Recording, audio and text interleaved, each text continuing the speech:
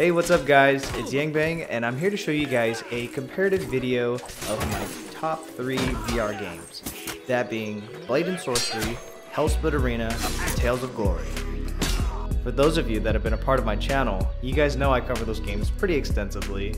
They're my favorite single-player, combat-based games. I wanted to make this video because I've ran into plenty of discussions about which of these VR games is the best, which one provides the most authentic feel or the best immersion or the combat experience in general. So as a veteran player of all 3 of these games, I figured let's make a video so you guys can see just some particular elements from all 3 games and compare them to one another. Now I do gotta say that all 3 of these games are still in early access, which is a good thing because there's a ton of more development on its way.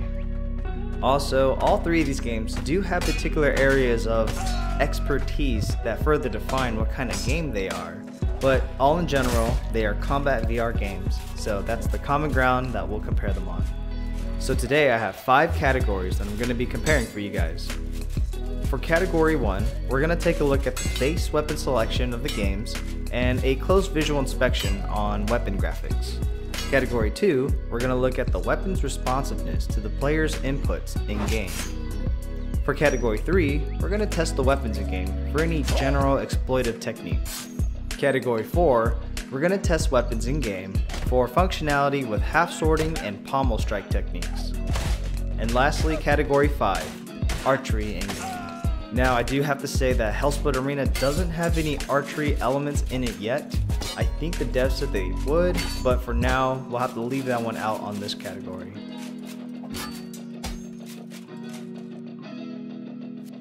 In our first category of base weapon selection, the game with the most amount of weapons to choose from is Tales of Glory, with over 40 different weapon options. TOG's weapons range from daggers, swords, axes, maces, spears, and even a few exotics and unlockables in-game. Following after TOG is HellSplit Arena, with just under 30 weapons. HellSplit's weapon selection is grouped in 3 categories, that being swords, axes, and maces. Lastly is Blade & Sorcery, with just over 20 weapons. And I'll have to comment that Blade & Sorcery is the only game with mod support, so additionally it has probably hundreds of different weapons online for download. Now looking at the weapons from a graphical point of view, we'll have to consider what engine the games are all running on. Blade & Sorcery and Tales of Glory are both running on Unity, while HellSplit Arena is on Unreal Engine. With that, HellSplit has much better visuals on their weapons than the other games, from just the simple fact that the game renders the weapons in a better graphical level. Blade & Sorcery would come in at second, with its very clean weapon models. Each weapon looks tailored specifically for the game and looks really near to life in design. Tales of Glory, though it sports more weapon options than the other games, some of the weapons can look a little clunky and slightly off proportion. Category 2, Weapon Responsiveness. I'll start with Tales of Glory. Its weapons have preset grip points on handles for one-handed weapons and just on the hilts for two-handed weapons. This means that your hands will automatically snap to the hilt when you grab a weapon. This makes weapons behave consistently, but at the sacrifice of certain flexibilities. It's not entirely a bad system, it's just that if you wanted to choke up on the grip for more control over additional reach, it's not a possibility. Unless it's specifically a two-handed weapon, then your hands have a bit more degree of freedom. Two-handed weapons still have preset grips on the hilt, but you can grip the sword by the blade for a half-sorting stance. When it comes to swinging the weapons, depending on its weight location, they swing pretty well, very run-of-the-mill with VR weight physics in mind. Top-heavy things will lag behind a bit, and heavier weapons in general will slightly be unwieldy compared to lighter weapons. Where Tales of Glory faces the most criticism for me is something that my sister once told me. There is weight physics in game that show strength, but when it comes to clashing weapons with the AI, they act like they have muscular arm noodles. There isn't much in push and pulling weapons, as they slip about each other and on the AI, but then require a realistic weight lag in real time to swing appropriately. Next is Blade and Sorcery. Opposite to how Tales of Glory has set grip placements on weapons, Blade and Sorcery has almost free control of where you can hold a weapon. Most weapons besides daggers can have your hands placed anywhere. Grip placements have a coated surface area that allows hands to freely slide to your desired hand placement. At default settings, Blade and Sorcery has a weight lag system for their weapons, so heavier weapons will swing with the artificial lag and lighter ones won't. With the ability to position your hands wherever you like, this greatly can change how the weapons will swing in-game, such as holding an axe higher up on the grip will give you better control, but at the cost of reach. But the lag system is highly customizable with the in-game setting variables, so honestly you can tweak the system to your heart's content. Make weapons feel really heavy and laggy if you like, or lighter than holding a TV remote. Swinging weapons in HellSplit Arena is somewhat close to the same as the other games as well, where heavier versus lighter weapons will swing differently, but there is one completely different element that differs from the other two games.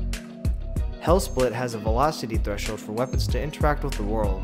You'll notice as I swing, there is a trailing decal that will show up. This is to signify the strength of my swing. If I hit an AI without enough force to make the decal, the hit will most likely do very minimal damage, if any. At best, it may block or just interrupt an AI's action. This is an interesting concept, as it forces players to really commit to an attack, versus being able to cheese the game with short choppy slashes. Not saying that it wouldn't work, but it could cost you more trouble than success in the end. Going from that, here's category 3, with demonstrating those short choppy slashes in HellSplit. So to a certain degree of success, it will work, but it's very far from an ideal strategy. These choppy slashes work okay when the AI doesn't have anything to protect themselves with, like armor. So chopping straight VR flesh really allows for anything to work. But to keep in mind, some weapons have different calculated weights, so those choppy slashes aren't always a possibility to do.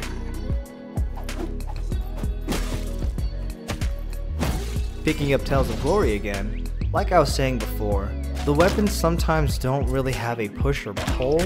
As long as the weapon is hitting the AI, it's gonna do some damage.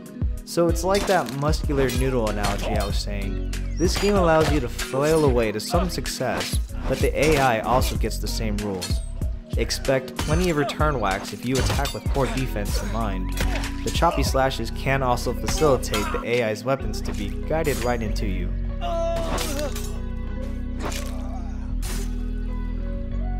In Blade and Sorcery, the short choppy slashes is something that can be very abused. It's not from the game's physics though, it's from the AI's behavior when they are hit. The AI have a set of animations that they will perform when they are interacted with. So by abusing those quick choppy slashes, you can animation stun lock them and chop away. This works on various parts of the AI body and with many of the weapon options. The latest update of armor on the AI does prevent this to work out, but not every part of the body has armor, so this technique can still be abused.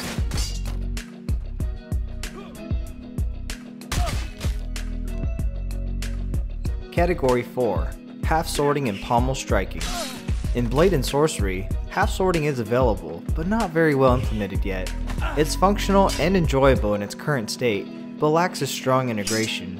When you go to grip the blade of your sword, your hand doesn't really grip it like it's a grip, but your hand just pinches the weapon to where your hand is placed on it. In some way it's nice, but would be better if players could just grip it like a fully implemented grip surface. The utility of it though, using it to be a better guide for the sword tip to enemies, does work okay. But since the blade grip is more of a pinch, it can make guiding the sword move awkwardly in-game. But for sure, it just takes some time to practice. This technique is best used on the new armored AI, with their weak points being their exposed faces in the armor. Also from the pinch grip, swords can be held in the Mordhaud grip, but again, from the grip, it's not very well implemented yet.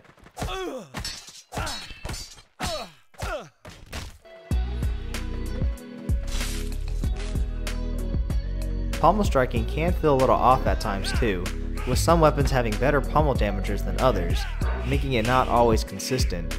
The weaker ones won't really interact with the AI, whilst others will moderately damage enemies. But the most disappointing thing is that most pommel strikes are almost nulled by the armor. which is what armor is supposed to do, but when the AI has zero notice of the pommel strikes, it can break immersion. In Tales of Glory, stabs are very powerful on dispatching enemies, so half-sorting two-handed swords allows you to really stick it to the AI. The only downside is that the weapon selection for half-sorting is limited to just the two-handed weapons. It would be fun to be able to half-sword all the swords though. The half-sorting gripping in Tales of Glory is completely free for the player to decide where and how to place their hands. This provides the versatility of doing an overhanded grip or an underhanded grip, high or low along the blade. One shortcoming of Tales of Glory though is that swords are unfortunately not able to be Mordhau gripped, but hand grips on the blade function just as well as a handle grip, so the half-sorting does feel fantastic. On pommel striking, the pommel hits hard like it should. It's a solid piece of steel that you're using to kill with, and it does the job. Even on enemies with helmets, you can feel that your pommel strike is being delivered with full effect. It was a little hard to land body strikes with the pommel, but it really just promoted me to do strikes to the head, which was the more ideal target anyways.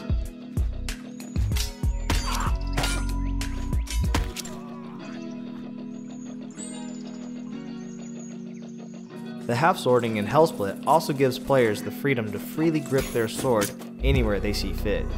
This offers again great control and versatility. And unlike Tales of Glory, you can freely grip just the blade for a well-facilitated Mordhau grip too.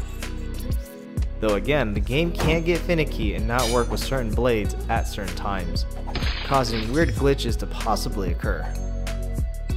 The half-sorting isn't just a nice feature though in game, it's actually quite practical, because many of the harder enemies that you'll face are equipped with a good amount of armor. The half-sorting is great at guiding the tip of your sword right into the openings of your opponents. The pommel striking in HellSplit is the best of the games, I gotta say. The delivery of the weight and damage effect is spot on. Hitting an enemy clean in the face, even with the helmet, will get them rocked if not knocked out. Hitting them in the gut of the ribs and you'll see them topple over to the floor. HellSplit does a great job too at calculating your hits to reflect just how well you hit your opponents.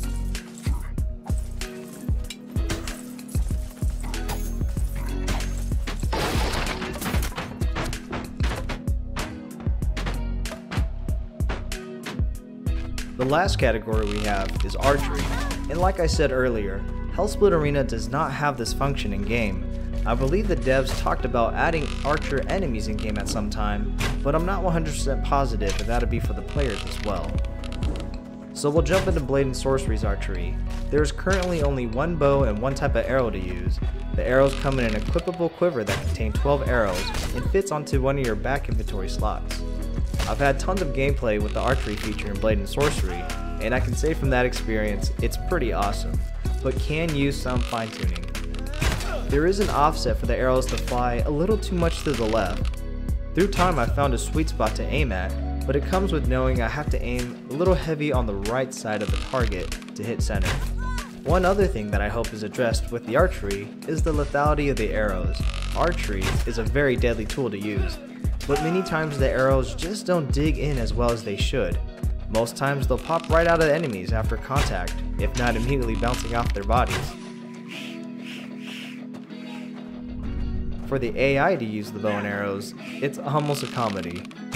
It is still quite unnerving when you're in the sights of an archer, but only because you'll never know if an arrow will fly and hit you, or fly 10 yards away past you. There isn't much consistency with their aim. It feels like it's completely random at times. But there have been a few cases when an AI has surprised me with successive shots that landed on me, but those experiences are more rare than they are common. When it comes to the archery in Tales of Glory, archery for the player is slightly better. Most times where I aim is where I'll hit.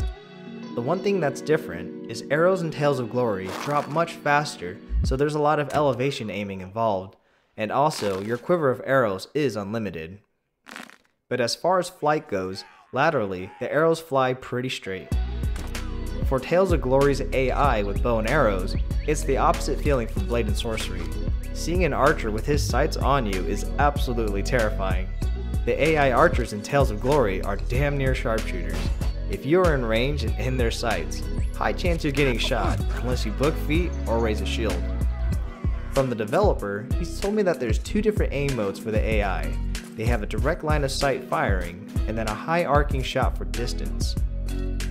The far targeting mode is best situated for when army lines are formed on a battlefield, while the direct aiming is when a target is within a certain range. But if you can gauge the distance safely, the direct aim arrow's arc will fall short, roughly landing right about your feet. But still, a random arrow can still catch you in the leg, or in the face if you're unlucky. So with all those elements put together, I'll leave it to you guys to say which game looks like it has the best overall experience. And of course, the best way for you guys to get a hands-on opinion is jumping in the game yourself. But there are still so many aspects of these games to compare to. If there are specific elements that you guys like to see in further detail, please give a like on this video and comment your thoughts down below on what you would like to see. But that's it from me on this one, guys. Catch you in the next. Peace out.